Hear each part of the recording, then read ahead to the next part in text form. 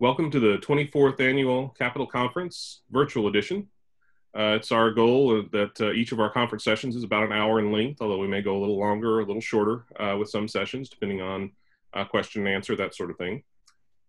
This session is Calculator Applications Scaling Problems, presented by Dr. Dave Bourell, our State Contest Director for Calculator Applications. And Dr. Bourell, thank you for being willing to share your time, your knowledge, and expertise with our attendees in our this new adventure for our conference format.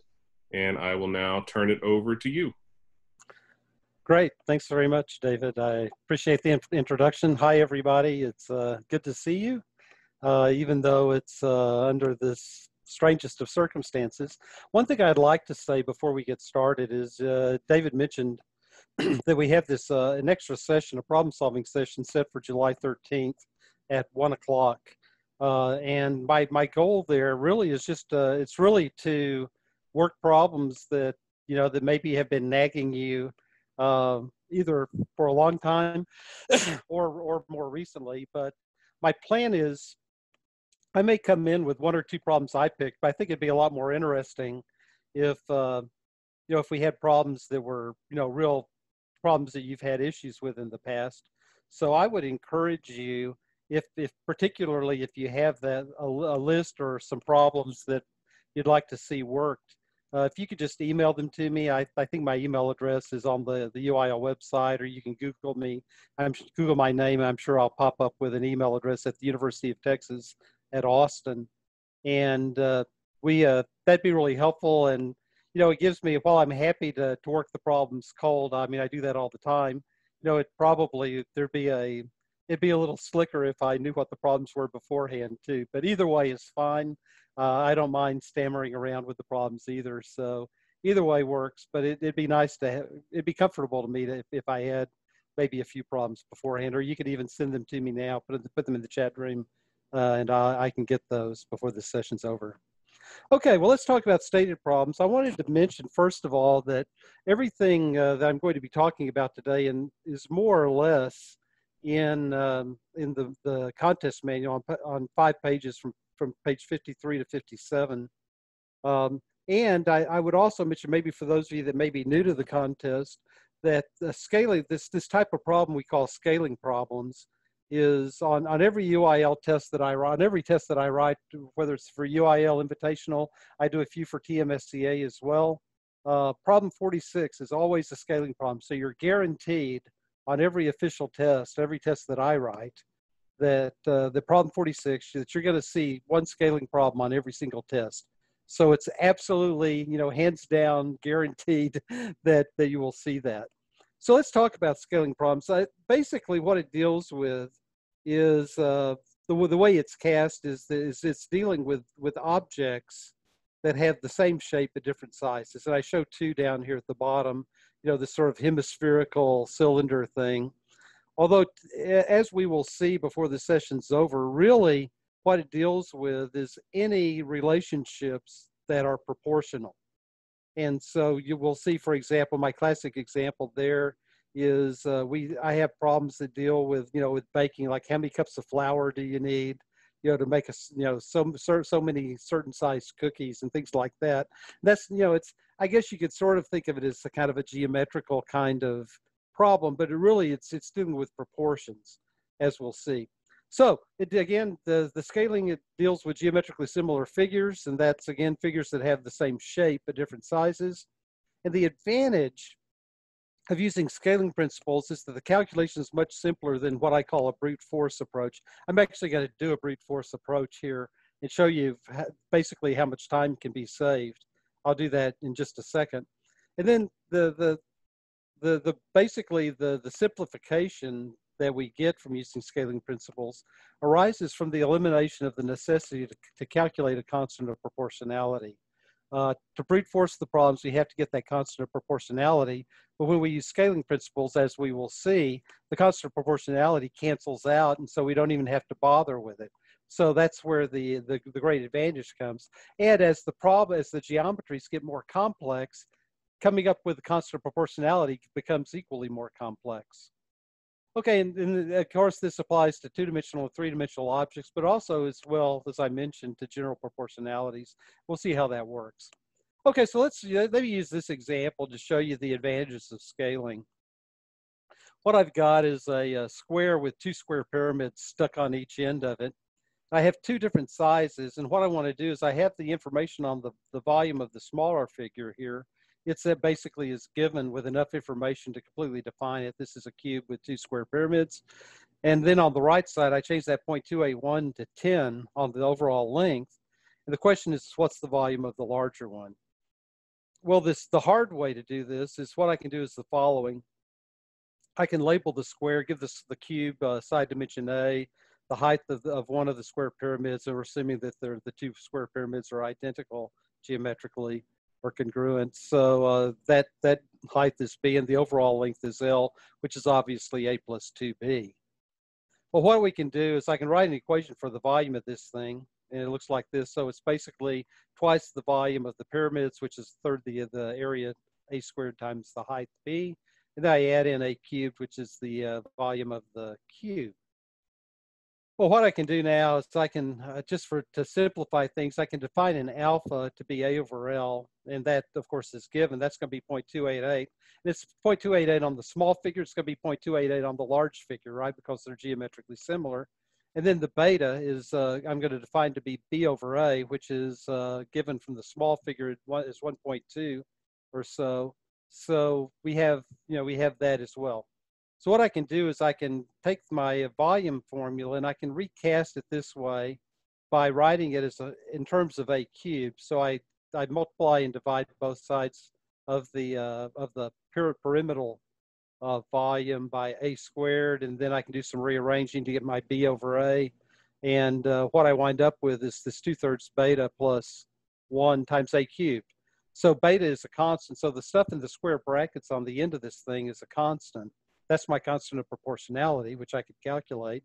And then I have A cubed. So I'm writing the volume as a proportionality as a function of a side dimension A cubed.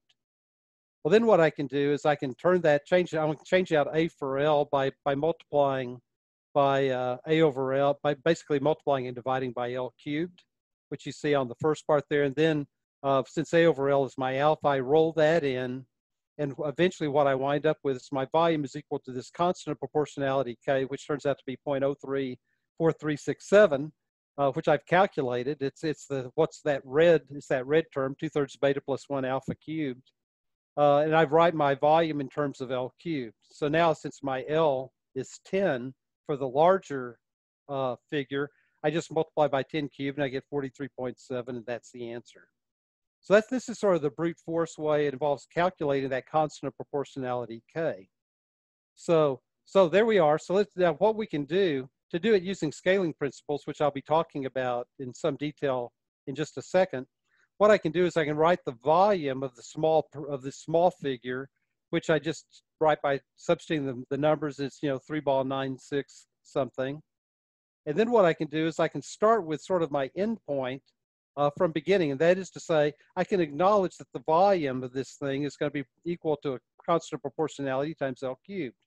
If that's the case, then I can write a ratio that says the large volume ratio to the small volume is going to be K L large cubed divided by K L small cubed, and see that my constants of proportionality cancel out. And so now what I have is just the ratio of the volumes is equal to the ratio of the lengths cubed. And so what I can do then is I can rewrite this off for V large as by moving V small over to the other side. I calculated V small up above. It's the 0.09 3 ball 9688.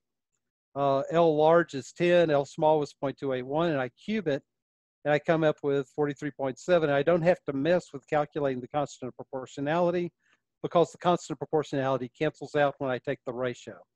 So one of the features of scaling problems is I have to have enough information about one of the figures or one of the states to be able to calculate what I want to know, the volume or the area or another length. In this case, it's the volume. So I have to be able to calculate the volume of one, and then I have to have two lengths. In this case, it's L, in order to do the ratios. Okay? So here's the let me present for you the general scaling principles after having done that example problem. It turns out that if I have two figures, and again, as long as they have the same shape but different sizes, like here, I've got an L1 and an L2, so the height of the cylinder is L here. Turns out that for volume, the volume is equal to a constant proportionality times any length dimension cubed. And so, in this case, L is the height of the cylinder. It could be L could be, I mean, the volume would be proportional to the diameter cubed. It would be proportional to one of these slant lengths cubed. It would be proportional to the circumference cubed. Any length dimension on these things, the volume of this, any volume associated with this figure is going to be proportional to any length on this figure cubed, okay? And it doesn't matter what the length is, it doesn't matter what the volume is, as long as it's associated with these two figures. So what I can do then is I can write this as a proportionality, and then I can write the relationship just like I wrote in the previous example, where I can say the ratio of any two volumes, where I go from a large to a small or a small to a large or from one to a different one, is going to be equal to any length dimension cubed. And so that's effectively my starting point is really almost the very last equation here. So that's the way volume works. Turns out that I also can pick an area on here, any area measure. Let's say I pick the area of the end cap, which is the area of a circle, or it could be the lateral area of this thing, the pi dl. Any area, it doesn't matter. It could be the internal surface area of the cones. Any area I can write as an equation as being equal to a constant of proportionality times any length squared. It could be L, it could be the diameter, it could be the slant height of one of the cones. Any length if I square any length, it'll be proportional to any area on these figures. And I can do the same thing. I can write as a proportionality or as a ratio. And so if I know one area on one figure, and I know two lengths, one on each figure, then I can calculate the new area, just the same way I did the volume. Then finally, there's also a scaling rule for any length. And that is, I can pick any length D. It's going to be proportional to any other length L. And so again, you have total freedom to pick what lengths you want here. It could be, the one length could be the circumference. The other length could be a slant height of one of the cones. Could be the height of the cylinder. Could be the circumference of the cylinder plus the height of the cylinder. Any length dimension, whatever you want, is going to be proportional to any other length dimension on these two figures. And again, I can write a proportionality, or I can write it as a ratio, which is really the starting point for most of these scaling problems. So those are the rules that we use. So we have volumes, we have areas, we have lengths, at least for the ones that have these geometrical effects. So let me work a problem here. So here's one that we had from earlier. I pulled it off some tests. Again, we have a very large number, hundreds of these scaling problems from old tests. So here's one: a tree 10 feet tall has a trunk circumference of 18 inches. What's the height of a tree with a 25-inch diameter trunk? So what I've got here is I have two length dimensions, and I want to know another length. So I'm relating lines to each other. The only trick here is you have to be a little careful, because in one case I'm using a circumference, in the other case a diameter, to try and trick you up. So what we can do is I can say, in this case, any length on the object is proportional to any other length. So in this case, I'm relating the height of the tree H to the circumference C. I just pick the circumference. You can pick the diameter too. That works just fine. So in this case, what I do is I want to know the height of the new tree I call H2. The height of the old tree was 10 feet. That was given. The circumference of the new tree is actually pi times 25 inches, right? Because it's pi d to get the circumference. And the circumference of the small tree was 18. So it sets up this way. And I guess that's 18 inches in the denominator. So the inches cancel. I get feet, and it comes out to be 43.6 feet. So that's the way these scaling problems work. Again, the nice part about this is I don't have to make any assumptions about what the tree trunk shape is. As long as they have the same shape, I can work these problems. So in some cases, maybe more than others, sometimes it's kind of a stretch whether the two shapes are actually identical, and we'll see that as we go through today. But in this case, you can sort of assume that a tree that's 10 feet tall, a tree that's 43 feet tall, maybe we can certainly make an assumption that they have, nominally the same shape. Okay, well, let me look at another one. Here's another one that deals with area wall map. I got this wall map of Texas, scaled at 1 to 1,580,000. What that means is that basically 1 inch on my map is actually equal to 1,580,000 inches on the state of Texas. So if the area of the state is 267,339 square miles, what's the area of my map in square inches? So again, what I'm doing here is I'm relating two areas geometrically similar because they both have the shape of Texas, and I'm given a length dimension on both of them, but I get that from my scaling 1 to 1,580,000, and I have the area of one, so I can get the area of the other, which is what we want to solve for. And again, I would mention here that this is a case where coming up with the constant of proportionality for the shape of the state of Texas is it's not impossible, but it's incredibly tedious to do. We'd have to make probably 100 measurements off of this thing and break them into primitives like trapezoids or circles or things, and it's just nightmarish. Whereas it's completely unnecessary when we use the scaling principles. So in this case, we start again with the area. This is the starting point for area ratios, where I relate any two areas to any length. I'll let A2 equal the area of my map, which has the length associated of 1. The area of the state of Texas is the 267,000 square miles. When that's the length ratio on that is my 1.58 million inches in this case, or it could be whatever we want it to be. It could be feet or anything, but they both cancel. And so what I do is I simply move the area of the actual state over, and I calculate it out. It turns out that the area then A2 solves out to be 1.071 times 10 to the minus 7 square miles. And so then I have a couple of conversion factors, convert feet to miles to feet, and convert feet to inches. And I use squiggly brackets for the conversion factors. And I have to square that because it's square miles to convert to square feet to convert to square inches. And it comes out to be 430 square inches. So about 20 inches on a, sort of a 20 inch by 20 inch square-ish kind of for the shape. So again, this is a way that we can relate areas in geometrically similar figures using the lengths. Okay, so I can do let me work another one that's, this one's a little bit more complicated because we have to work with volumes and areas, which I haven't talked about yet. We've talked about lengths and areas, and lengths and lengths, and lengths and volumes. But here's a problem where we want to relate a volume to an area. So in this case, I have the material cost of an empty 12-ounce water bottle is 3 cents. That's for the container. How much does an empty 2-liter water bottle cost?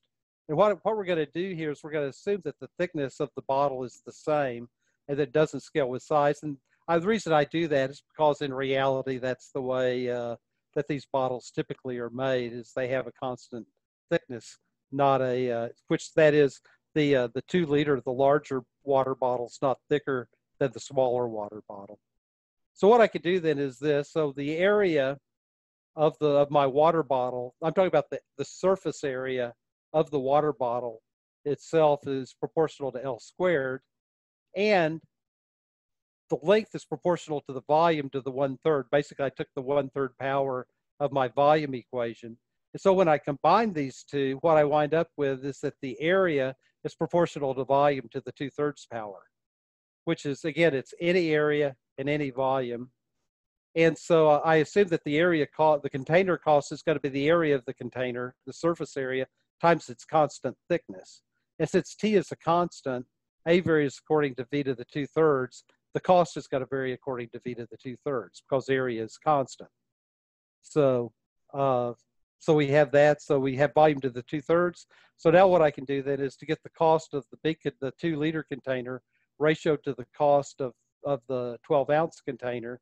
It would be written this way: it's cost 2 over 3 cents is equal to the volume of the 2-liter container, 2 liters, over 12 ounces for the small one. Again, it's to the 2/3 power because I'm relating areas to volumes here. I've got a couple of conversion factors. I convert my liter to a quart and my quart to ounces. And so I have those conversion factors. Again, I have to raise it to the 2/3 power so I can cancel. Basically, I'm going to cancel liter to the 2/3 power in the numerator with liters to the 2/3 power in the denominator. So I have to raise my unit conversions on the right side to the 2/3 power. So I just multiply all this out. It comes out that the cost of the larger container comes out to be 10 cents. So again, so this is one of the a place where we can deal with. We can write areas as being proportional to volumes. I can also write lengths as being proportional to volumes. Then it's shown here. L is equal to v to the 1/3 power. In some cases, that's helpful to have. Okay, let me charge ahead. Here's a different kind of problem that is maybe one step removed from proportionality. There, I have some that are even more removed from this geometrical effect. This is a classic scaling problem. Goes all the way back almost to the beginning of the contest in the early 1980s, and it's scaling cooking recipes. So there's a million recipes out there. So there's a million scaling problems that you can write. So here we go with this. Let's read it. A recipe calls for 2 cups of flour to make 3 dozen, I think it's 2-inch diameter cookies. How much flour is needed to make 5 dozen 3-inch diameter cookies? And we assume that the cookie dough is rolled to a constant thickness regardless of cookie size, which is, I think, generally that's the case, that the thickness of the cookie is typically independent of its diameter. But that's not necessarily the case. I mean, I could, for example, have left that last sentence out and the problem would work just fine. In this case, the 3-inch diameter cookies would be a little thicker than the 2-inch diameter cookies, right? But in this case, they all have the same thickness. So what I can do is, again, I can start it with this proportionality, which is the number of cups of flour I need is going to be proportional to the number of cookies I want to make in times the diameter squared of the cookies. And again, this comes from the fact that, let's see if I have this here. No, it comes from the fact that it's diameter squared and not diameter cubed, because the volume of a cookie is going to be diameter squared times the thickness. And the thickness is a constant, so it drops out of the proportionality, right? I can effectively cancel the T out. So if I were doing this problem where the cookies actually did not have a constant thickness, my equation would be the number of cups of flour would be proportional to N times D cubed. But in this case, because the thickness is the same, it's really D squared T is the volume of one cookie. And so I can cancel the T out. I don't need it in the proportionality. And so basically what this is saying is the number of cups of flour is going to be equal to the number of cookies I want to make times the volume of one cookie. So effectively, what I'm saying here is that the number of cups of flour is proportional to the total volume of cookie that I want to make. So that's what we have. So then what I can do is I can say, okay, I want to know how much cookie dough I need to make 5 dozen 3-inch diameter cookies. So I'll let that be C2 is how many cups of flour I need. I divide it by what I know, 2 cups of flour to make 3 dozen 2-inch cookies. So you see all of those numbers in the denominator. I've got my 5 dozen 3-inch cookies in the numerator with C2. And the length dimension is squared because I'm dealing with an area on the cookies. So at the length, it's length dimension squared. Again, I'm dealing with an area because the thickness of the cookie is constant. Again, if that were not the case, that would be cubed. So anyway, so it's squared like that. So again, I just multiply it out. Turns out I need 7.5 cups of flour to get this cookie recipe going. Okay, so that's the way that goes. I've got a few more problems here to talk about. Here's a scaling problem with area. So if I've got this one, if the cloth cost for a pair of 18-inch waist blue jeans is $12, what's the cloth cost for a 40-inch waist pair of jeans?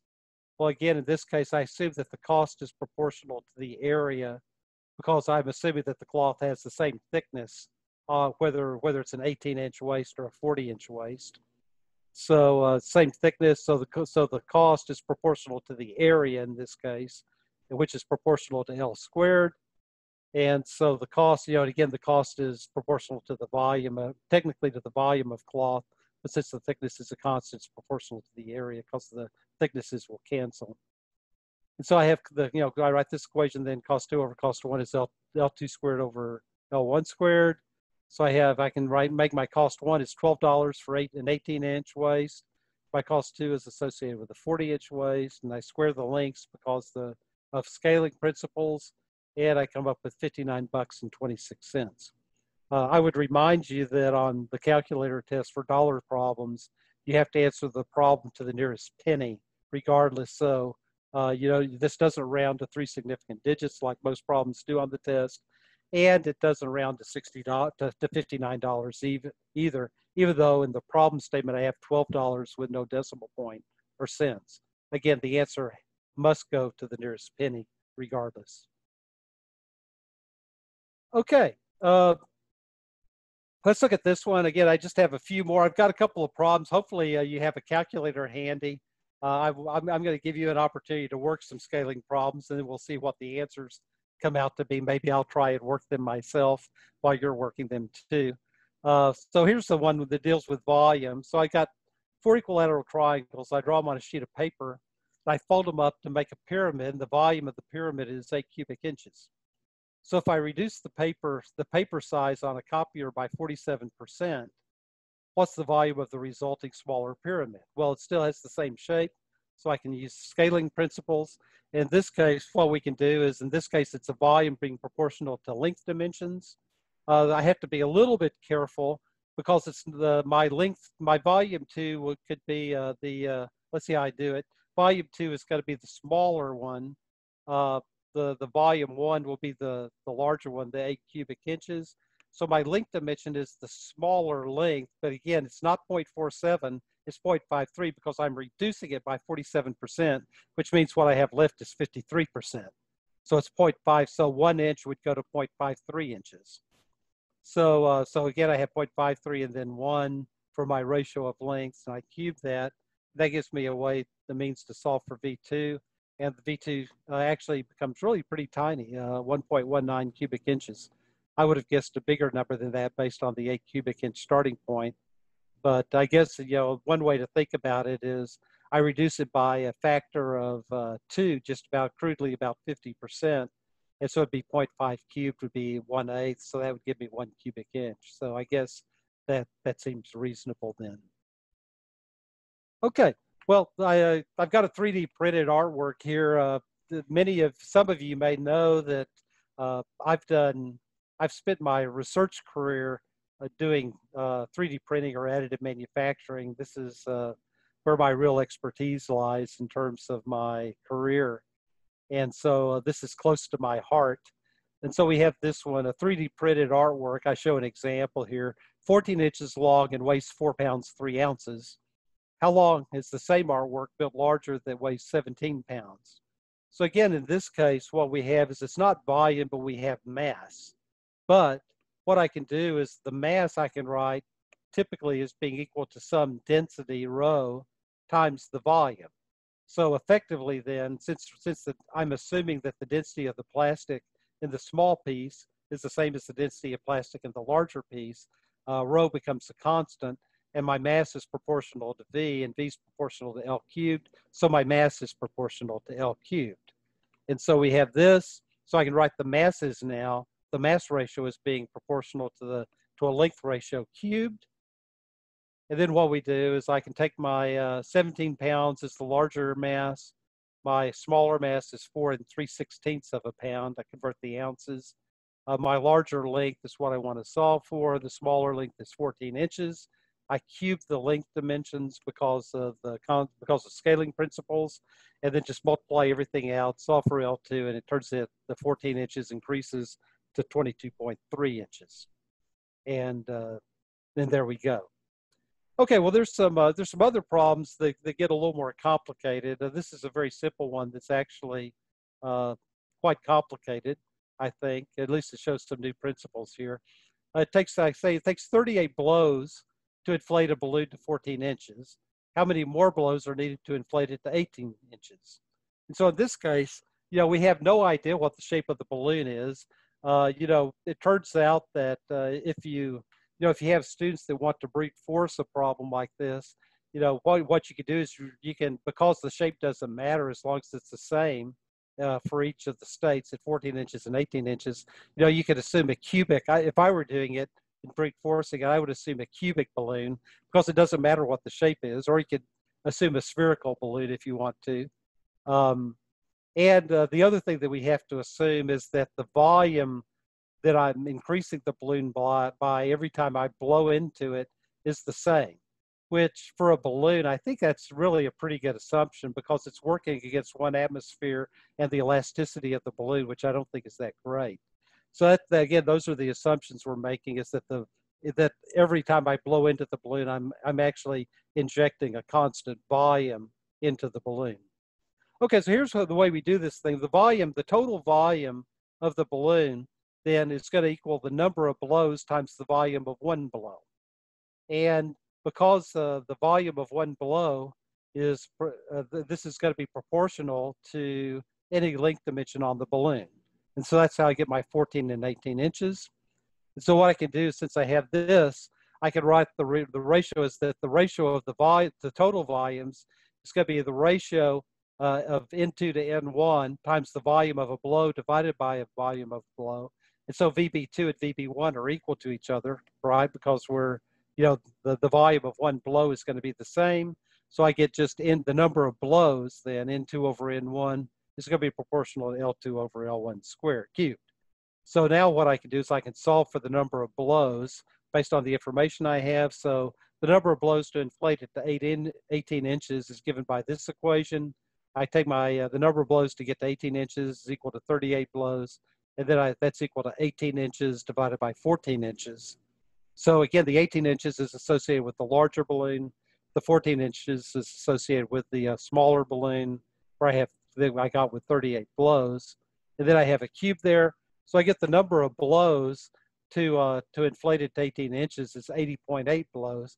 But this is the tricky part about this problem, is that's the 80.8 is not the answer. That's the number of blows it takes to inflate an initially uninflated balloon to 18 inches, but it takes 38 blows to get it to 14 inches. So the total number of additional blows after 38 is the difference there that you see. So basically, to answer the question, how many more blows are needed to inflate a 14-inch balloon to an 18-inch balloon, is actually 42.8 blows. And again, we would answer this to 3 significant digits. And, certainly there's nothing improbable about or unlikely or unrealistic about having 8/10 of a blow. I could certainly at least do something that would come close to that, at least in principle. So again, we're talking 42.8 more blows to make it work. Okay, this problem, here's a problem that's perhaps one of the more complicated ones in scaling principles. I thought I would maybe end with a hard one here.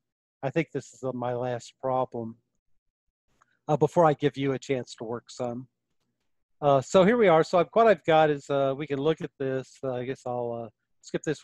I got 5 pounds of pebbles that are 0.1 inch long. So that gives me the size of these pebbles. I don't know how many I have, but I know that I've got 5 pounds of them, and they're 0.1 inch. Each pebble is 0.1 inch long, and it's got a certain total surface area of all of the pebbles. So I take my 5 pounds of pebbles. I measure the surface area of one of those pebbles, then I count all my pebbles up into 5 pounds and multiply that surface area of one pebble times n, the number of pebbles I have in the 5 pounds, and that gives me a certain surface area, total surface area. And then the question is what mass of 0.01 inch, presumably long, sand is needed to provide the same total surface area? And the assumption here is that the shape of the sand and the shape of the pebbles is identical, so I can use scaling principles. That's the assumption we make here, which is implicit. So the way that this problem works is since I don't know the number of pebbles, I have a little bit of work to do here. So what I can write is the total mass of the pebbles, or really of the sand even, the total mass, m sub t, is going to be equal to the number of pebbles, or the number of pieces of sand, times the mass of one pebble or one piece of sand. So in this case, I could write that as being equal to the density times the volume of one particle, either one pebble or one piece of sand. And so I have this because the density, again, I'm assuming that sand and pebbles have the same density, so I can get rid of that. So the mass is going to be equal to proportional to the number of particles that I have times a length dimension cubed. Well, what I can do is I can solve that for n. Well, this is the tricky part. I solve that for n, it's going to be the total mass divided by the length cubed. And so I can write that either for the sand or for the pebbles in this case. So now to get the surface area, the total surface area, so I put, just sort of put that aside. Let's start over here with the surface area. That's going to be equal to the number of particles I have, either of pebbles or sand, times the surface area of one pebble or the surface area of one little particle of sand. And again, the area is proportional to L squared by scaling principles. So now I've got, so my area is proportional to NL squared. But what I can do is I can take n and write it out. I write the number of particles or number of pebbles I have as a function of the mass by substituting in that first equation, n is proportional to mt over L cubed. I substitute that down below for n. So I have mt over L cubed times L squared, or my surface area actually goes as the mass divided by the length, where it's linear length. So what this says is if I double the mass, I double the surface area. That makes sense. But if I double the size of the particle, my surface area will actually decrease by a factor of 2. And again, that's because I'm adding more. If I make the length bigger, I get more surface area, but I have fewer particles, right? And the surface area goes as L cubed. The number of particles goes as the inverse of L cubed. I mean, so let me say that again. The number of particles goes as the reciprocal of L cubed. The surface area of one particle goes as L squared. So basically, as my particles get bigger, I get, for the same mass, I get less surface area. And so that actually is reasonable. So now I can write the equation this way. I can say my A2 over A1, where A2 is going to be the unknown in this case. And A1 is going to be mass 2 over L2. Then I have to divide by mass, total mass 1 over L1. So I flipped it up into the form you see here. And so what I've got is my mass, the total mass 2, which will be for the sand, divided by the particle size of the sand, which is 0.01 inches, is going to be, I multiply it by L1, which is the particle size of the pebbles, 0.1 inch, and the mass of the pebbles, which is 5 pounds. And because they have the same surface area, my A2 over A1 is equal to 1. And so now you have one equation. I can solve for the total mass. It turns out that the total mass is only a half pound. So basically, as the particles get finer, I can get away with a much smaller mass to get the same surface area. Because as the particles get smaller, the specific surface area actually goes up. So I only need a half pound of sand to get the same surface area. You know, this type of problem is not completely esoteric or hypothetical. It turns out that there's a whole world of problems associated with catalysts and with manufacturing, where I have to have a certain surface area in order to have enough active region to affect some change, which is, say, some kind of catalytic change. And so the surface area is important because the surface area defines the rate of the reaction in the catalytic case. So yeah, we would do these types of problems.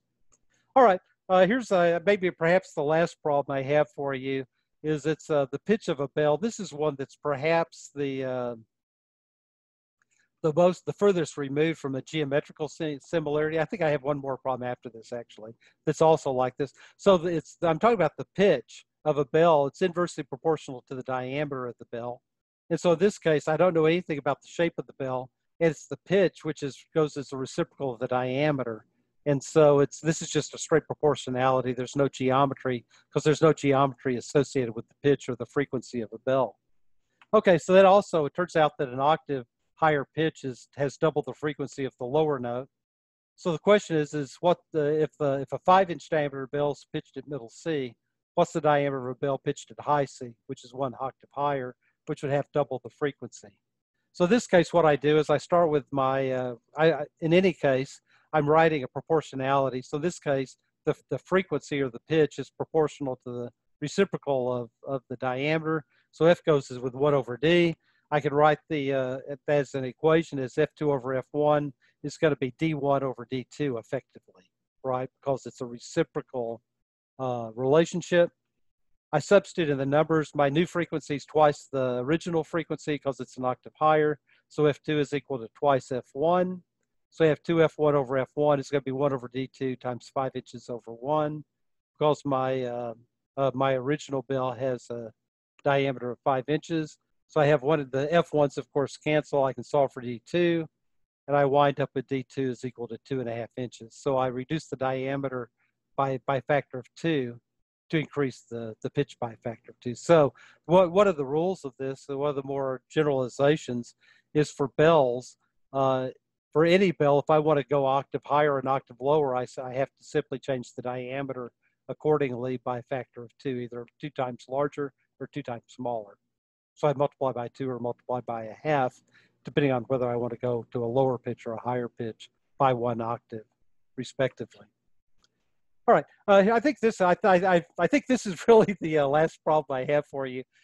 This one is again deals with proportionalities without really much geometry involved. So this is one with a reading light.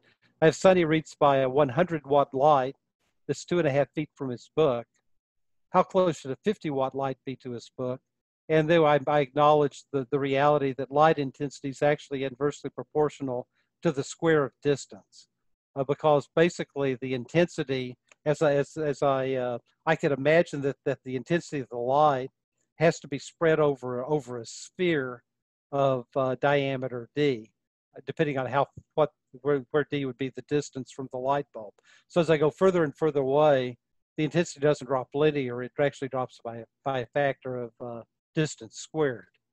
So what I can do then in this case is I can say that the intensity this is the intensity at the reading surface where Sonny wants to read. That's going to be proportional to the intensity of the bulb divided by d squared, the distance from the bulb. So again, if I kept the 50-watt light bulb at 2.5 feet, he would have half of the brightness, right? So the intensity at the book goes as proportional to the intensity of the bulb to the 1 power linearly. So based on this, I can write a ratio that looks like this. The intensity 2 over intensity 1, which is equal to 1, because we want him to have the same reading brightness on the paper. So the two intensities at the paper are going to be equal to each other. That's going to be an initial intensity 2 over d2 squared times d1 squared over the initial intensity 1. So we can write it this way by saying that 1 is going to be equal to, say, 50 watts over d2 squared, where d2 is what I want to solve for. And then for my d1, I have a 100-watt bulb that's 2.5 feet apart away. So it's going to be 2.5 feet squared over 100 watts. The watts cancel, and so I can solve for d, and it comes out to be 1.77 feet. So again, I can do a sanity check. Obviously, if I reduce the intensity of the bulb, I have to move it closer to the reading surface. That seems reasonable enough. And then we go from 2.5 feet for the 100-watt lamp to 1.77 feet for the 50-watt light bulb. So again, this is a demonstration of scaling principles. It's still scaling because basically I'm writing relationships that have a proportionality. And I can, just as before, even with geometrically similar figures, there would be, if we wanted to brute force this and could dig up enough information, I could come up with a constant of proportionality that would change that proportionality in the first equation I wrote, namely this one. I could change that proportionality to an equal sign and calculate the constant proportionality if I had enough information, but it's not necessary because of the scaling principles. So I can get away with it this way. Okay, so that's I took about 45, 50 minutes. So now here's a chance to work a problem. Give this one a shot. A Chihuahua dog, 7 inches tall and weighs 2.5 pounds. What does a 25-inch tall Great Dane dog weigh?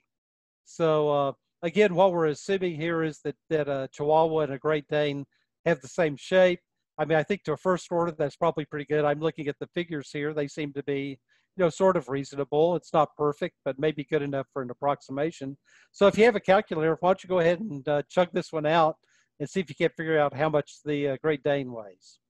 And I'll tell you what the answer is, but I'll give you a second to calculate it, and I'll tell you how I would go about getting an answer in a sec.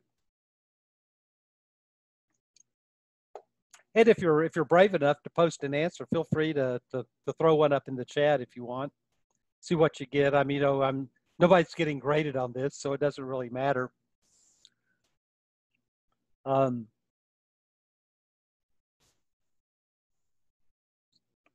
I think that hopefully maybe that's enough time. Again, I didn't put the solution here. I just have the answer. But the way we would do this is, again, because the volume scales with the mass for these geometrically similar figures, what I can say is that the weight of the Great Dane divided by the weight of the Chihuahua, 2.5 pounds, is going to be equal to the quantity 25 inches over 7 inches cubed. So the answer would be I'd take 25 over 7, cube it, multiply by 2.5 pounds, and hopefully I'd get the answer, which would be 114 pounds, which I think probably is about right. Great Dane is a really big dog. And so typically most of the big dogs that I deal with run around 80, 85 pounds, but a Great Dane's a really big dog. So I think this is pretty reasonable. And I'm sure I sanity checked the answer as well to make sure the Great Danes fall in this range. Okay, let's try another one. How about this one? An 85-pound girl needs 2 square feet of material to make a hat. How much does a woman weigh if she needs 3 square feet of material to make her hat? So why don't you give that one a try?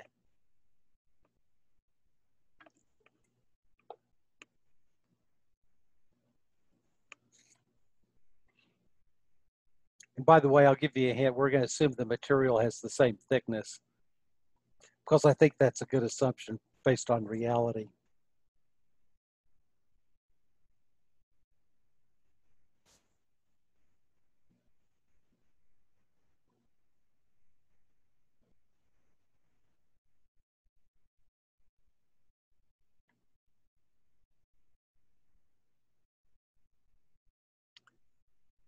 So what we, in this case, what we have is we have the area is proportional, goes with length to the 1/2 power. And we got this, the mass of the girl goes with the weight of the female goes with length cubed. So what we do is, I guess we would take 3/2 square feet. I take the square root of that and then cube it, and which would be, in that case, I'd be 3/2 to the 3/2 power times the 85 pounds, I think will give me the weight of the female.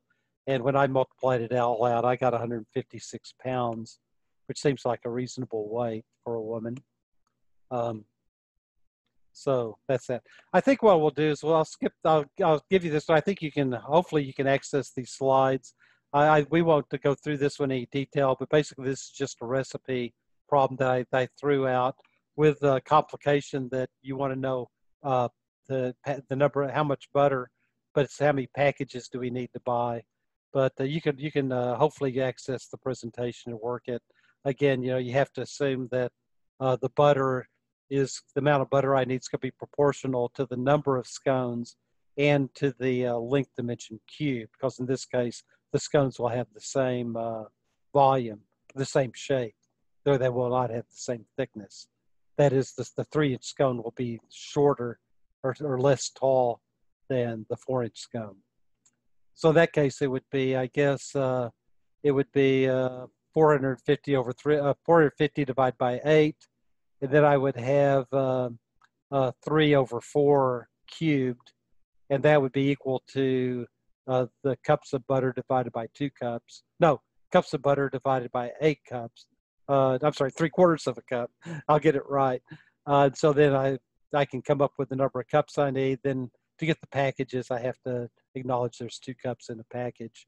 And it comes up, the answer I got was 9 packages. And again, in this case, we have to round up to the nearest size of butter. So yes, that takes me to the end of this. I think what I can do is, by everyone's leave, let me stop sharing this so I can get back to David. And maybe, I don't know if people have been posting anything in chat. So there's 43 44. So maybe David, I don't know, maybe you can uh, go through and sort of sort through these. Oh, people are posting answers. Good for you. Lots of right answers. So David Trussell, do you want to try and read these, or do you want me to just sort of poke through these and find them myself? So I think we've everything that was prior on the chat list has either been answered or was just was not an actual question. So we do have one though that's just come in.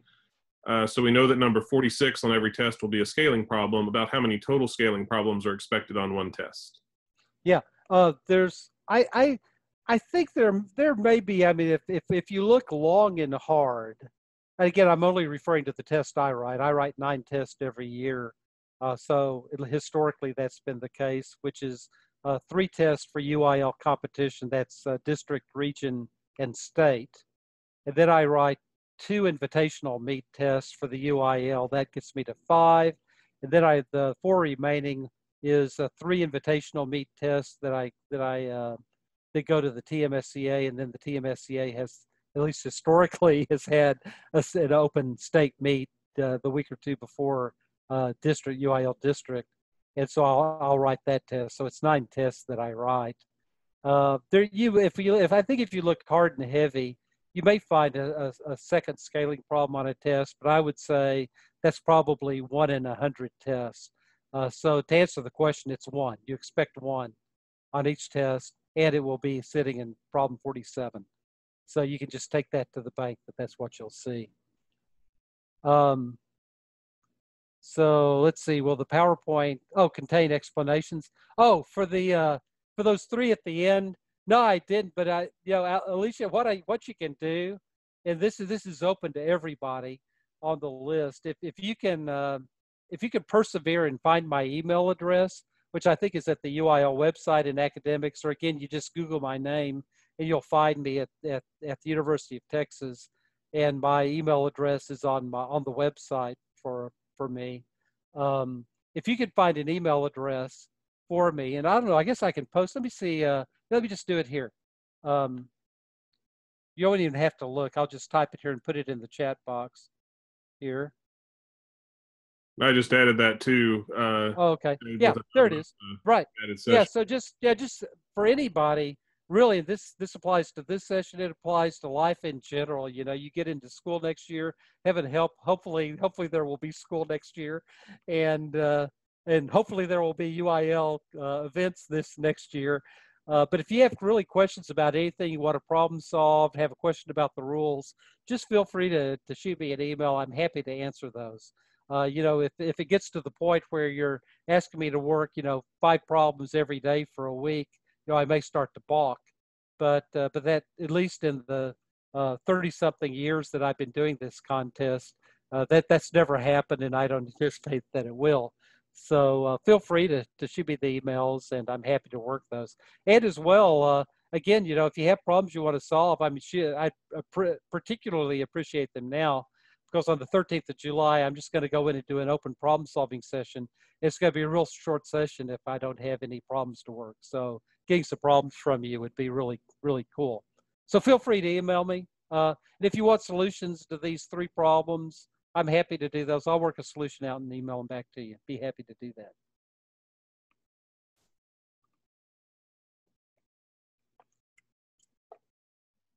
So let's see. Okay.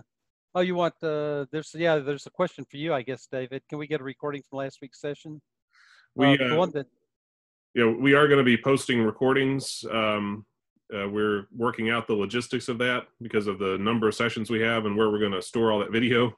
But we are working on that, so there will be an archive of conference sessions posted later in the summer. Yeah.